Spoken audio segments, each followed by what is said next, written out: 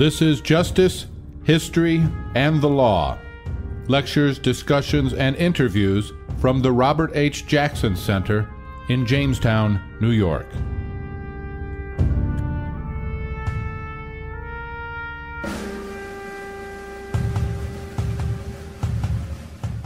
We're blessed to have Ambassador Stephen Rapp, and in order to introduce him appropriately, I'd like to introduce David Sullivan of the Enough Project to introduce Ambassador Rapp. Good evening, everyone. I'm David Sullivan, Policy Manager at the Enough Project, and on behalf of Enough, it's an enormous honor to co-sponsor the International Humanitarian Law Dialogs, and a personal privilege to have the opportunity to introduce Ambassador Rapp, continuing today's tradition of introductions for distinguished speakers that in fact need no introduction at all. Let me briefly take a moment to introduce my own organization, the Enough Project at the Center for American Progress in Washington, D.C., is helping to build a permanent constituency to prevent genocide and crimes against humanity. Our work focuses on grave challenges in a number of African countries, Sudan, Eastern Congo, and areas ravaged by the Lord's Resistance Army. So we have very many shared interests with the International Criminal Court. Genocide and war crimes are not inevitable, and our mission at Enough is to create noise and action, both to stop ongoing atrocities and to prevent their recurrence. Our strategy is to energize diverse communities here in the United States, including students, religious groups, activists, business leaders, celebrities, and diaspora networks, to ensure that their voices are heard on some of these most pressing foreign policy challenges and moral issues facing the world today. In effect, we're trying to build a citizen movement to create the enforcement that is necessary to protect civilians and hold war criminals to account. We conduct intensive field research in countries plagued by genocide and crimes against humanity, develop practical policies to address these crises, and share sensible tools to help empower citizens and groups working for change. In framing our policy prescriptions, we utilize a alliterative 3P approach, promoting peace, protecting civilians, and of particular interest to this group, punishing perpetrators. Now, Ambassador Rapp needs no introduction, first and foremost because he's a longtime veteran of these dialogues. But since September of 2009, he served as Ambassador at Large for War Crimes at the U.S. State Department, where he advises the Secretary of State directly and formulates U.S. policy responses to atrocities committed in areas of conflict and elsewhere in the world. Prior to his appointment, he served as prosecutor of the Special Court for Sierra Leone beginning in January 2007, leading the prosecutions of former Liberian President Charles Taylor and other persons alleged to bear the greatest responsibility for the atrocities committed during the civil war in Sierra Leone. As a champion of international justice, Ambassador Rapp's career has been marked by not one, but many historic accomplishments holding perpetrators of horrific crimes to account. At the Special Court, his office achieved the first convictions in history for sexual slavery and forced marriage as crimes against humanity, and for attacks on peacekeepers, and for recruitment and use of child soldiers as violations of international humanitarian law.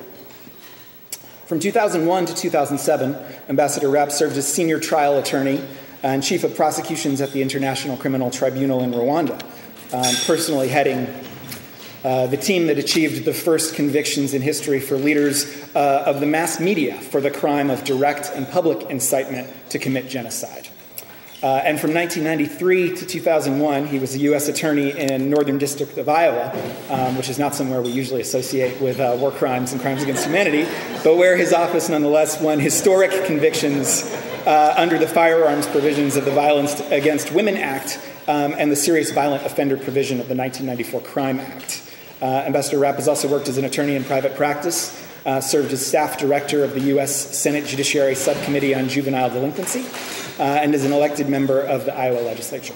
And without further ado, it's my distinct honor and privilege to introduce Ambassador Rapp. Find a place for the water here. Thank you very much, David, for that great introduction. It's really good to be here among so many colleagues and friends. And among them, I count first and foremost my friend Ben Ferens back there at the second table. He said that we formed a team going up to West Point. We also went to African churches together, and I hope we have many encore performances discussing the crime of aggression. He's a great advocate, becoming only better with age, but we all are put in mind of his first great advocacy and step on the world stage, looking over that podium in the Einsatzgruppen case at the age of 27, I think 63 years ago, looking across at 22 men who had led their forces in the murder of 1 million innocents, and calling their crime for the first time in human history in a court of law by its true name, genocide. It's great to be back here at Chautauqua and to be learning with you. And in that context, I'll say every time I've been here, and I've been for 3 of the 4, last time I missed it because I was in my last innings in Sierra Leone and in the argument on the RUF appeal, which the case that features in that movie War Done Done, so I missed one of the 4 sessions. But it's always a learning experience, and that was again the case this afternoon when we heard Bill Kaming's talk about his experience in the Ministries case, a case that few of us knew very much about. We're familiar with the subsequent proceedings and certainly Ben's and the one that was featured in judgment at Nuremberg. But I was fascinated by his discussion about how in that case, dealing with the crime of aggression, they had been successful in holding the certain Nazi leaders responsible for the aggression against Austria and against Bohemia and Moravia, the unoccupied parts of Czechoslovakia, when there had been no resistance.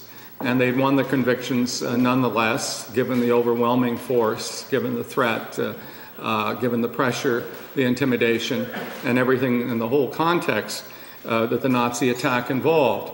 And it actually put me in mind of a struggle that we in the international tribunals have had on another issue, on the rape issue, where we had to struggle with the question of whether in the context of thousands of women being raped in the course of a campaign against civilians, it was necessary to prove that the woman didn't consent or that she had resisted. And we actually won that issue in the first trial at the ICTR in Akaesu. It was later lost at the ICTY, and the issue has gone back and forth with I think, a somewhat successful resolution, but not as successful a resolution as Bill achieved. We probably should have been citing the Ministries case.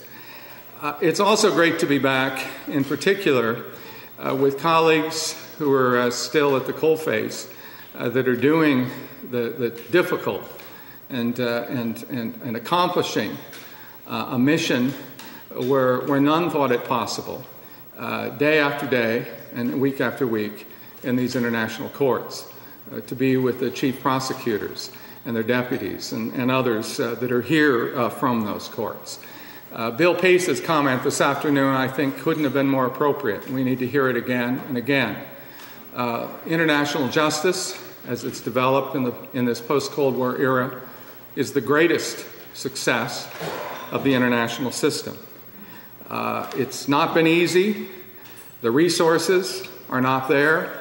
We've heard about how courts have to go hand in hand to capitals to survive at peril of setting all the accused free.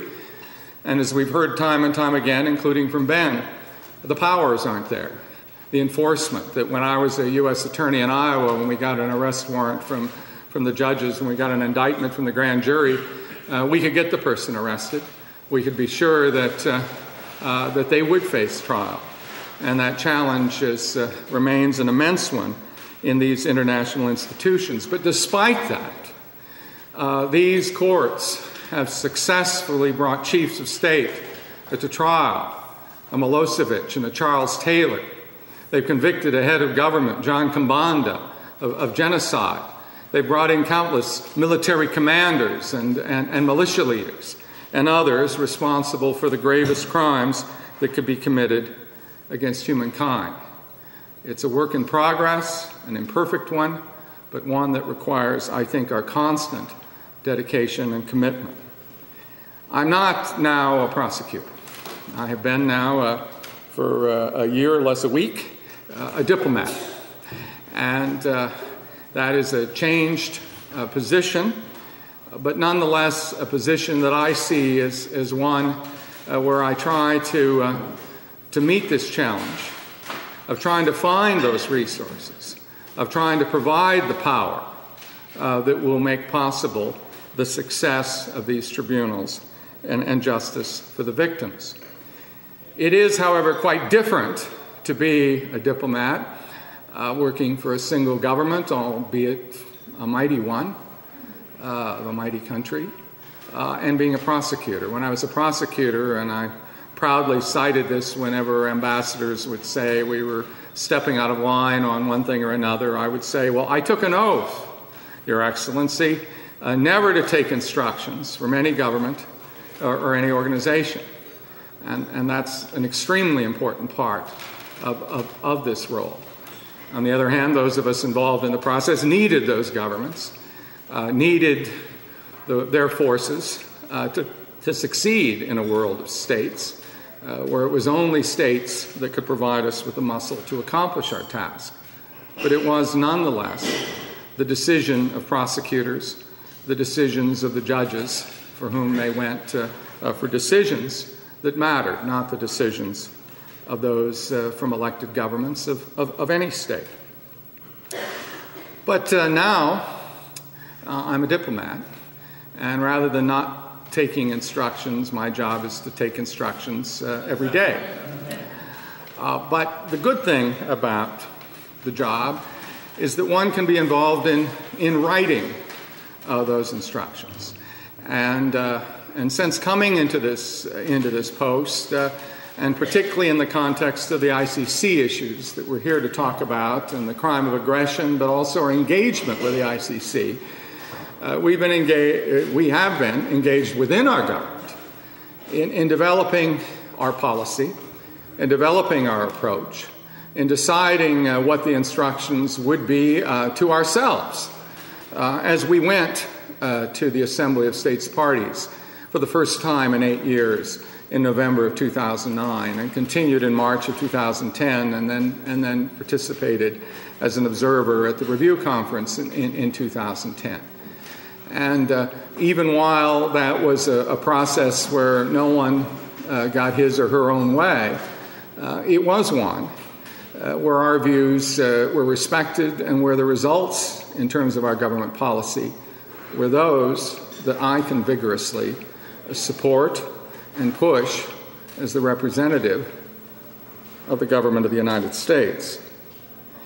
As we said when we came out, so to speak, at the review conference in November of 2009, the first time that the United States had participated in an ICC institution in 8 years, we recognized that we'd been absent, that it wasn't our position to lecture those that had been involved in these debates, but to listen and to learn, but to also emphasize that while we had been absent from the ICC, we had not been silent in the face of crimes that shocked the universal conscience. And in our support and in our active, not just dues-paying participation in these institutions at Sierra Leone and in the former Yugoslavia and in Rwanda and in the other courts. We had also participated in pointing the way and providing leads information and powerful assistance and conditionality when it came to bringing the responsibles to justice, the responsibles for genocide and war crimes and crimes against humanity. And in giving that speech, of course, we were also emphasizing that these are the crimes that we are focusing on. And because in part, these are sadly the crimes that are being committed in the world of the 21st century. We are not in an age of cross-border conflict to a large extent. We're not in the age of Louis XVI or Napoleon I or Bismarck or even World War I or 1939, when great armies crossed borders where tens of thousands or even millions faced each other across trenches. We're in an age where in conflict it is so much more dangerous to be a civilian woman or child than it is to be a soldier.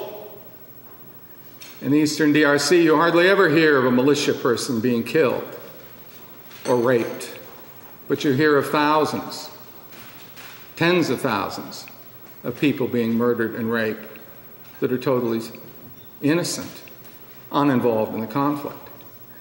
I once asked a commander of the National Gendarmerie that was nationalized during the Rwanda conflict on the side of the genocidal government, how many soldiers of the Rwandan armed forces were killed defending Rwanda against the RPF.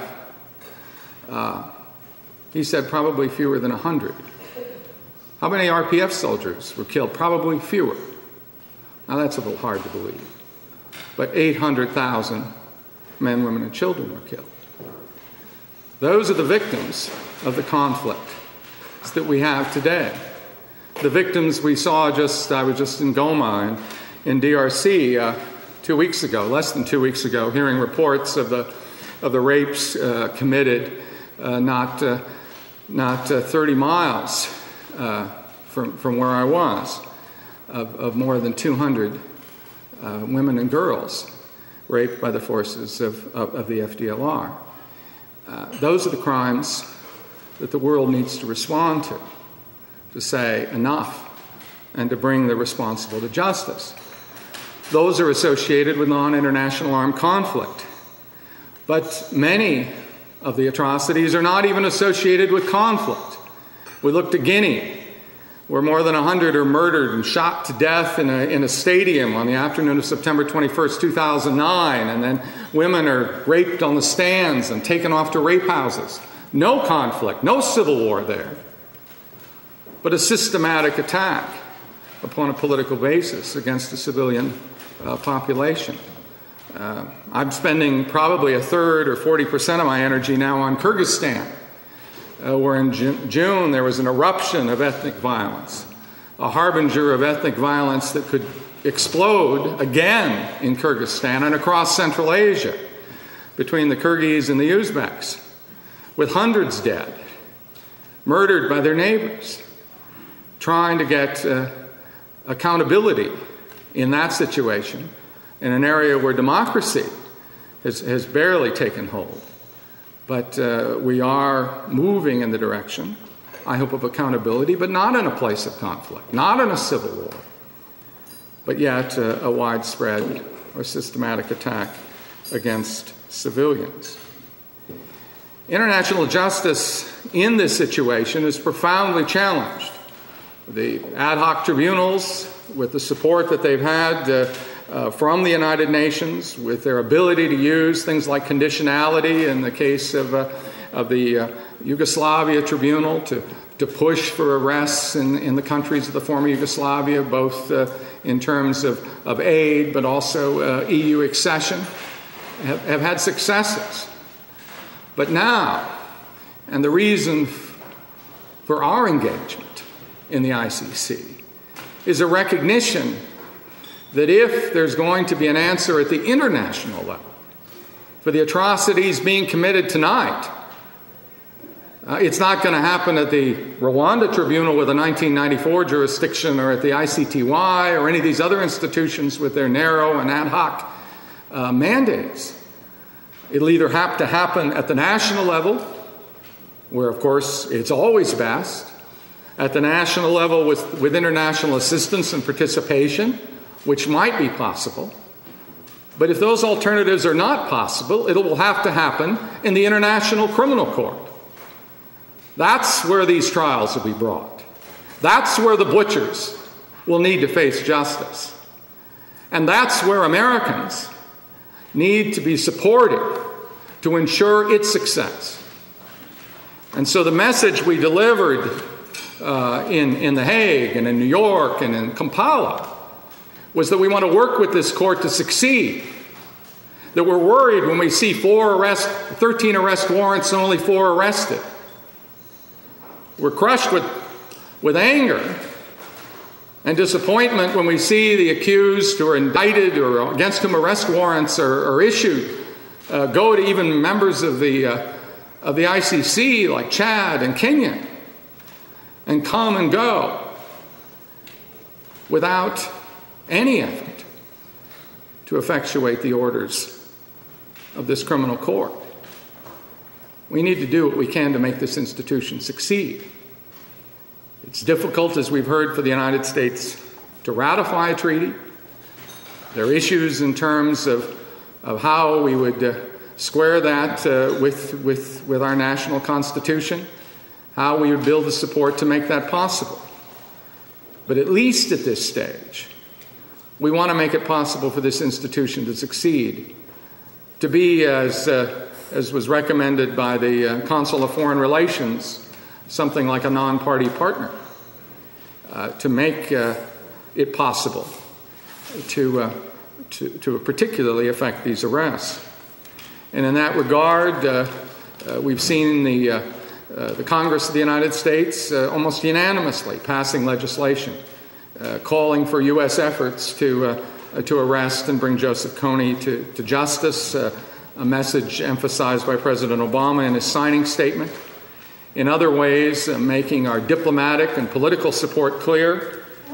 You may have seen on Friday, after Bashir was in Kenya, the President himself issued a statement on what should have been a proud day for Kenya, the beginning of the Second Republic, the ratification of a constitution that provides the separation of powers that offers hope for Kenyan democracy, but a 3-paragraph statement, and the longest paragraph, the third, expressing disappointment about the country of his father, failing to honor its commitment to the ICC to arrest Omar al-Bashir.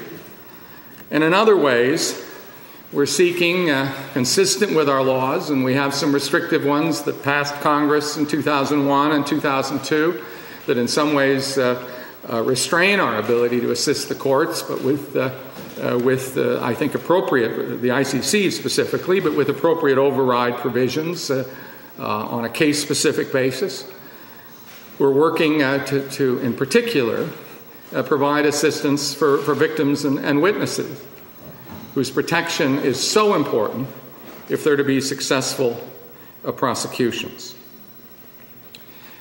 It's a challenge in the United States where, as you know, we've not ratified many human rights conventions. I heard the other day some dismaying news on the Convention on the Rights of the Child. As you probably know, there are only 2 countries in the world that have not ratified the Convention on the Rights of the Child, which contains principles that every American could subscribe to, and those are the United States and Somalia.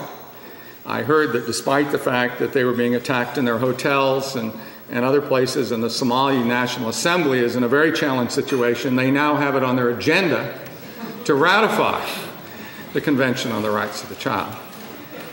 When I mentioned that to my friend Navi Pillay, the High Commissioner on Human Rights in Geneva, she said, and she's not always someone who likes to be nice on, but she said, you know, that is unfortunate, but you in America protect the rights of the child so much better than many of the countries that have ratified that treaty and so many others. And of course, that represents an American attitude that we can do it right ourselves, that we have institutions, we have our Bill of Rights, we have our own protections, and we can make it work on ourselves. And overcoming that attitude in the United States and joining in international organizations.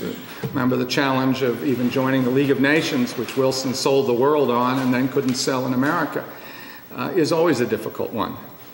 But we do know that when it comes to individual cases, as David discovered when he was seeking support on the arrest of Charles Taylor. And David and his successor and my predecessor Desmond, they went to the Congress and got a resolution, I think 434-1, to arrest Charles Taylor. Only Ron Paul voting no. And because he doesn't believe we should have a foreign policy. There may be a few more like that, I hope not. But in any case, there's a massive number of Americans on both the right and left that want justice in these cases. And if we work this on the case-specific basis of justice in Darfur, of Coney, of the post-election violence, the people that burned up 1,200 of their fellow citizens over an election result and made it an ethnic conflict, if we talk about those crimes and those responsible, there's the ability to build support. But that, of course, brings me to the second question, which I guess is the topic of the conference, which is how does this all relate to the crime of aggression? And I think, first of all, it needs to be emphasized so strong that this administration, that this government, that this country believes in and is proud of and supports what we did as a nation, what brave men like Justice Jackson and Ben Ferens and Bill Kaming and Whitney Harris and others did at Nuremberg, including the prosecution for counts 1 and 2 for conspiracy to wage an aggressive war and for committing the acts involved in an aggressive war. And were this a battle over the Nuremberg principles and putting the law of Nuremberg into the international statute book, it would be different. Ben says this has been defined. It was indeed defined at Nuremberg as an aggressive war that we prosecuted there. But what came through the process, a process that we really shouldn't criticize too vigorously, because the past administration should have been sending representatives to the working group to deal with writing the law of aggression, and they didn't, even though the Chinese and the Russians, non-parties and one a non-signer, did. In that process, the definition that was developed was one that departed significantly from Nuremberg. There was indeed, even coming out of this consensus before I joined the administration, as they finished the last of the working groups, this definition that talked about a manifest act, an act of such character, gravity, and scale as it would constitute a manifest violation of the UN Charter. Now, as a prosecutor, I find it hard to draw elements out of that and to figure out how I'm going to make a case in the same way that other things. It looks like a political compromise. And as we began to talk to people about it, we discovered that different people saw different things in that. Of course, we made the argument that this could well bring the ICC into border conflicts and issues. What's a manifest violation? Is that serious? Is that egregious? No. It means your forces were on this side of the border's there, and then they crossed over. It's manifest. Now, is that realistic? I remember talking to representatives of Caribbean and Latin countries, Western Hemisphere countries, about the Colombian intervention in Ecuador 2 years ago in March, when Colombian forces crossed over into Ecuador and attacked a camp of the FARC, which is a Colombian-based group that was involved, obviously, in kidnapping and other horrendous acts, including victimizing civilians, but is doing it on a political basis. They went over and attacked that, seized some computers, killed some individuals, and returned to the Colombian side of the border. The Ecuadorians accused Colombia of aggression. They've even charged a Colombian officer in Ecuadorian courts for aggression. I said, well, is this aggression? I've asked these various people. And some of them said, oh, absolutely not. That's not aggression. That's not a manifest violation. Others said, yes, that is. That's what this court should be involved in. Those cases sent to the prosecutor. What's the prosecutor to do? Well, I tell you what I do. I look at that and I say, doesn't look that serious, doesn't look that grave. I say, no, we're not going forward on that. At that point, countries say, that prosecutor, he's in the pocket of the Yankees, he's against Chavez and his group, etc. You get the prosecutor involved in these various sort of cross-border issues, and the court, which already has difficulty getting cooperation, even on mass atrocity, suddenly finds itself cast on one side or another of these kind of conflicts. Richard Goldstone put it well in a very persuasive op-ed that came out in the days before Kampala. He described taking on the responsibility, among his Rwandan responsibilities as chief prosecutor for the former Yugoslavia, and dealing then with the atrocities being committed against civilians, and pleased that he didn't have on the plate aggression. You only have to go to the Balkans today to talk to Croatians who say they were invaded as in a war of aggression by the Serbs, and hear the Serbs saying they were just fighting a war against a secessionist force. They were like Abe Lincoln. These people have very different views of this political issue. He was happy he didn't have to settle that one. He could focus on the crimes that shock the universal conscience, going in and attacking and murdering innocent civilians to try to displace them and force them into other places, so-called ethnic cleansing, and other mass atrocities. That's the danger of something that's not written very precisely. But I think it's also important to note, as Michael Scharf said today, that from an American point of view, we were also concerned about what the impact would be on intervention when there was indeed a justified cause for the use of force, but where, for political reasons, it wasn't possible to obtain a Security Council approval of that before one went in, as in the case of Kosovo. And when we asked individuals, well, would if you were involved in humanitarian intervention, the humanitarian intervention where no civilians are killed, where every law of war is observed, and where you go in and go out, is that aggression? They said, well, did you get approval of the Security Council before you did it? I said, no, it's aggression. You should be prosecuted. Maybe you'll get a light sentence because of your good motives. Couldn't we get that cleared up? Couldn't we maybe write that down and make it clear? Well, somebody tried to do that during the debates when you weren't there, but people didn't want to do that because they were afraid that might give a green light to those kinds of things. So we discovered, in terms of the role that we play in the world, that there could be repercussions when, for the best motives, and to prevent genocide, to prevent war crimes, to prevent crimes against humanity, we acted to protect people. It does lead one to a bit of a reflection about the use of force in the world. And I usually don't give this speech to many crowds, but I think I can give it to this one. We do have to recognize, all of us who've been involved in this process, and some were involved in both parts of it, as Ben was in Europe, the debt we owe to people who went in harm's way and who exercised force in a way that facilitated the bringing to justice of those responsible.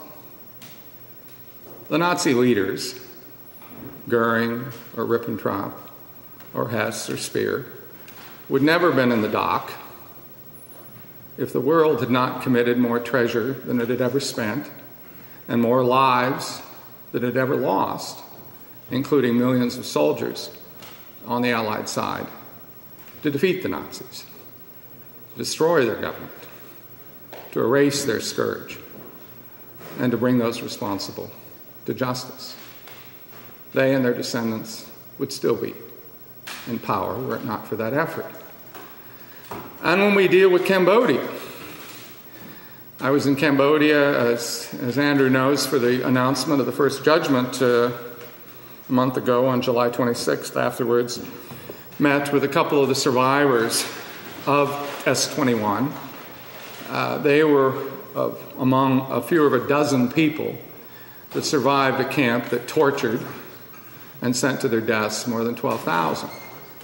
They lived because the Vietnamese invading army arrived and freed them. If it hadn't, they'd have died, they'd have been tortured, they'd have confessed, they'd have been taken to the killing fields and those iron bars used to crush their skulls. And thousands others would have followed. You remember, of course, that invasion by Vietnam was disfavored in the world, including by our government.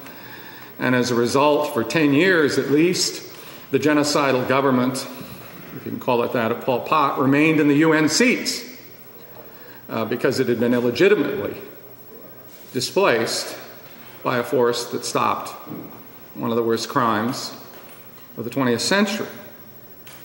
And when you go to Rwanda, and I was there a week and a half ago, and hired a boat for my wife and daughter and myself to go from Goma and Gisenyi in the north to Cyangugu and Bukavu in the south, the full length of the Great Lake Kivu. A beautiful trip. This is what passes as a vacation when you've got this kind of work. But as I was crossing Lake Kivu, I remembered one of the broadcasts that I featured in my presentation in the media trial of RTLM. It was one of what I called RTLM's greatest hits, the 30 broadcasts that I thought were the most devastating in showing their incitement to the genocide. But it was the only one, and one of the few cases, where any of these guys that are responsible recognize the possibility of international justice. And it's a broadcast around the 25th of July by Quintano Habimana. And he's just received, and they're reading their wire service reports, and they've just received word that in New York, there's the first mention that there may be an international tribunal for Rwanda. Now, the government is not yet defeated. And he says in the broadcast, we got to win this war. We got to win this war, because if we lose, there is no trench in Lake Kivu so deep that they won't fish us out and put us on trial. Well, they lost the war. Within a month of that day, the RPF defeated them. They were forced to cross Lake Kivu. And some of them continued running, and with the mandate provided to the ICTR, but with the fact that it was now a defeated government. It was now individuals without a state, without a capital, without all that goes with it. It was possible to chase them down in 26 different countries and obtain cooperation and bring them to Arusha to stand trial. And also in regard to Sierra Leone, let's not forget that it was forces that beat the RUF that made it possible to bring them to justice. The peace plan of 1999 would not have allowed them to be brought to justice. It contained an amnesty. It was only after they refused to disarm, when more international peacekeepers came in, when the British intervened, that it was finally possible to defeat them and bring them to justice. And Charles Taylor, 3 years later, president of Liberia, is in the presidential mansion while he's indicted. But it's only when he faces the force of the rebel groups, the Lourdes and the Model, that he's forced from office, admittedly a retreat rather than be shot in the presidential palace at great cost, and on his way to Nigeria, where eventually it was possible to effect his arrest. Now, in bringing up all these examples, I want to make it absolutely clear that no matter what the goal, when it comes to stopping genocide, one cannot commit atrocities. One cannot violate the laws of war.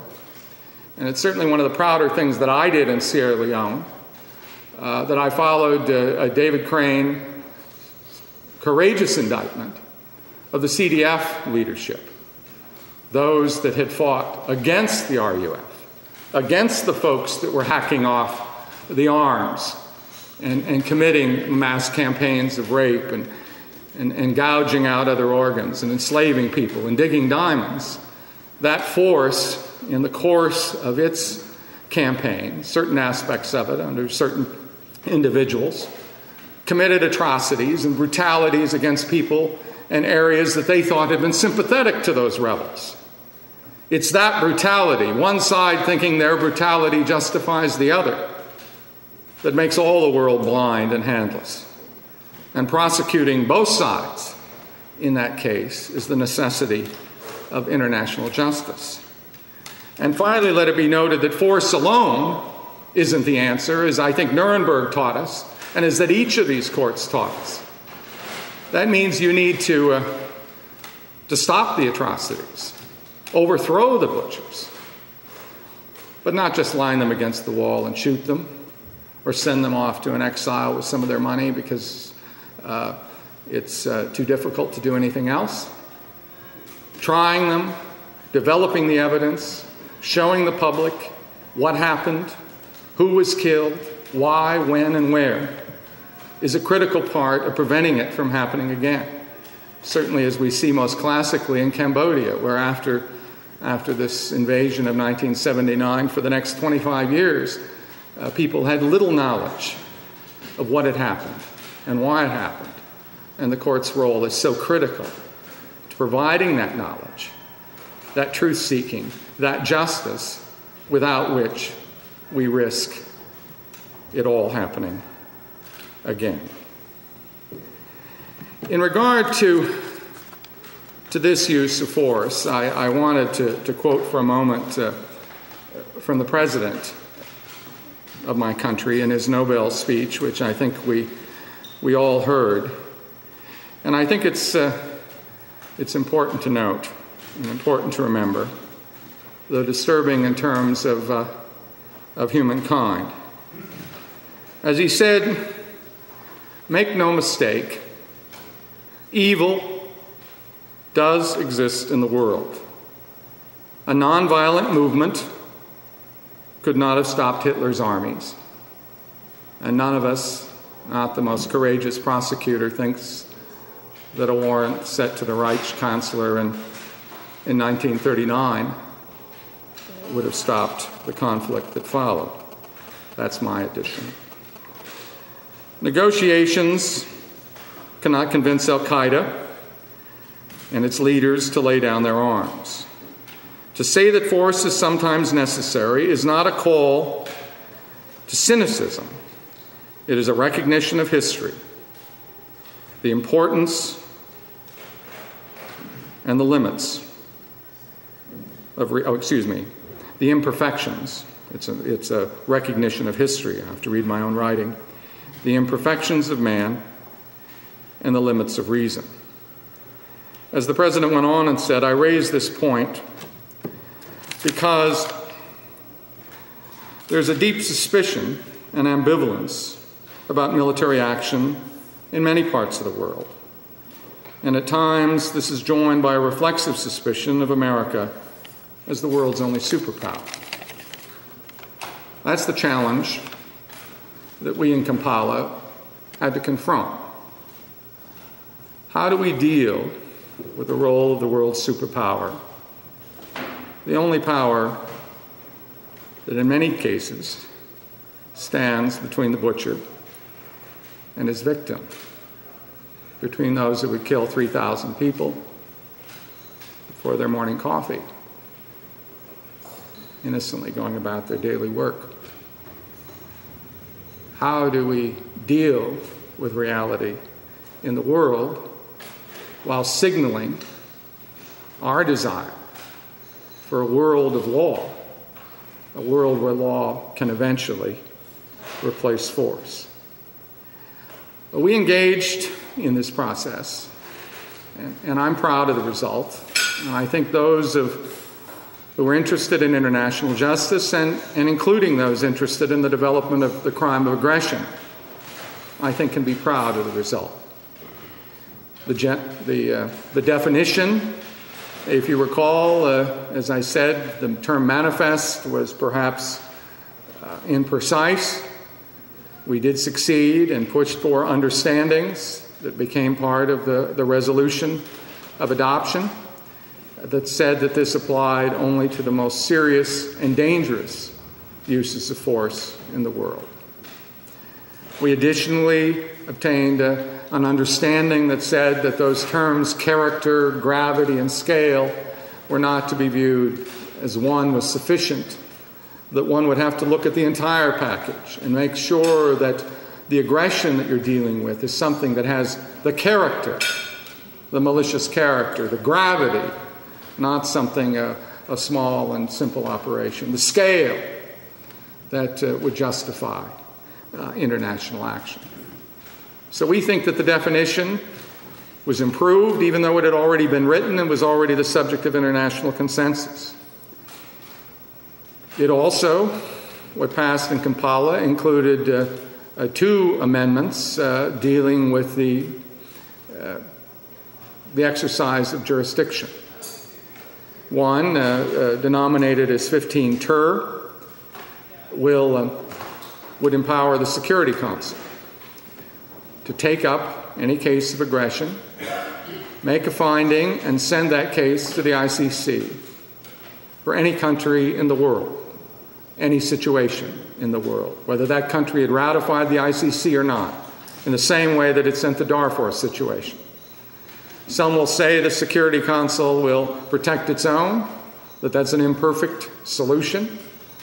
We recall the Security Council Act with 10 resolutions with unanimity against the Iraqi invasion in 1990 of Kuwait.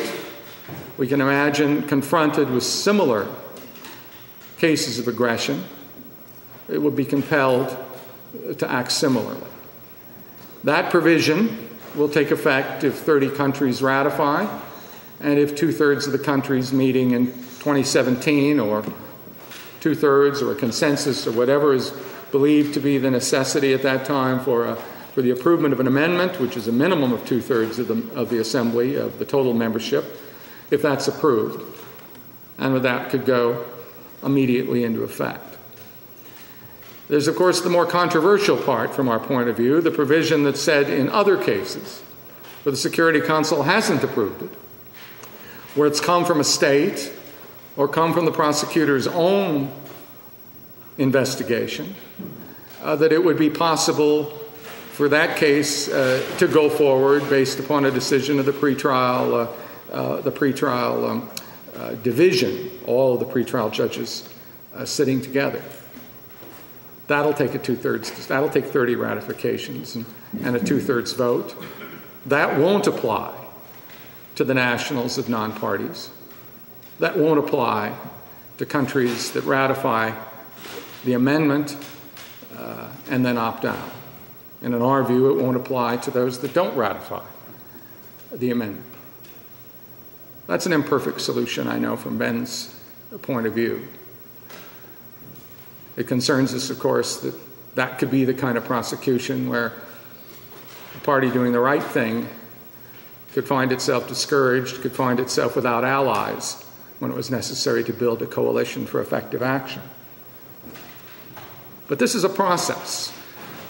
It's not the end of the road, it's the beginning.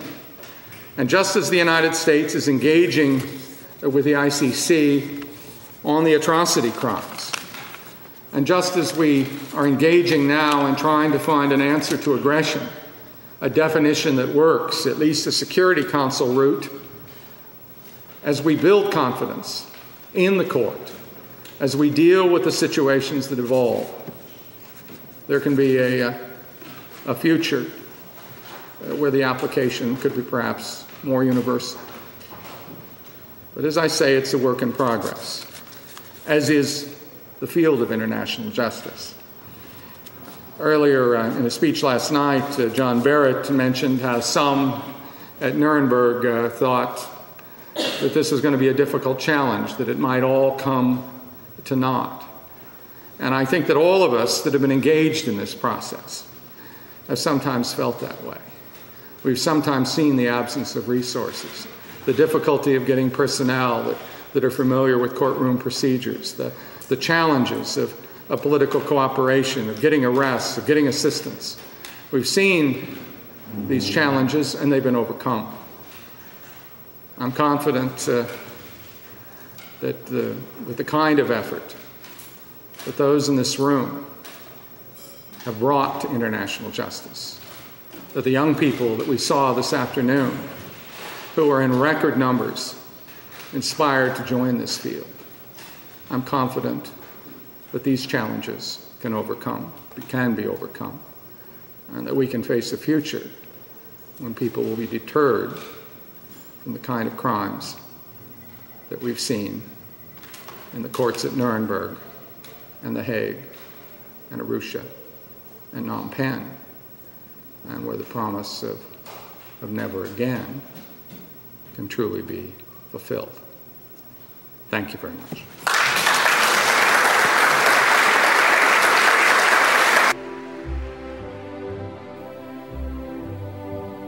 The Jackson Center is a historical and educational facility dedicated to preserving the legacy of this country lawyer who became Solicitor General, Attorney General, a Justice of the Supreme Court, and served as Chief Prosecutor at the Nuremberg trials of Nazi war criminals following World War II. To learn more about this program, Robert Jackson, the Jackson Center, and upcoming events, the Jackson Center is located at 305 East 4th Street, Jamestown, New York, and found on the web at www.roberthjackson.org or contacted by telephoning 716-483-6646.